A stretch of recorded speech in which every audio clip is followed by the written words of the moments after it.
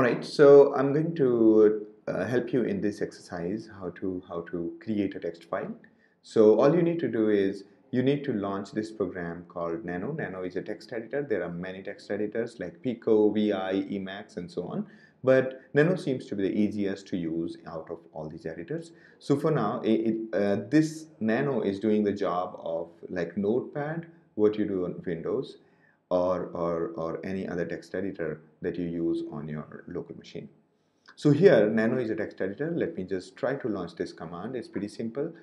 The command format in Unix is that first one is a command, second one is the argument. So here we are saying that open the Nano, and here it will open the text editor. Now since I had already created the file, therefore it opened that file as such for editing. Now I've copy pasted this. I'm trying to copy paste this into this side, pressed enter, pressed Ctrl X. Now it's prompting me to save this file where I pressed Y and then pressed enter. Right? Now you can see that this file is created. There is a command called cat using which you can see whether the file is created or not. Using ls-l, we can take a look at whether the file is created or not. You see that this file is created, as well as the content of this file is here.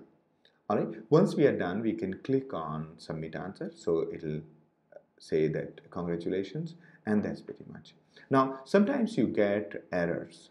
Say for example, you are in some other directory.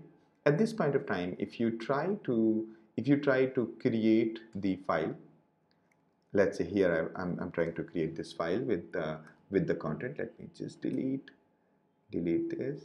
Let me copy paste this content and then press Ctrl X, and I'm saying yes, save the buffer. And there you see that it's asking me for the prompt for the file name. I pressed enter. Now I got the error saying permission denied.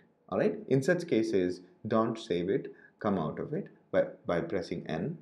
Now here the reason is that your present working directory is /. It's not your home directory.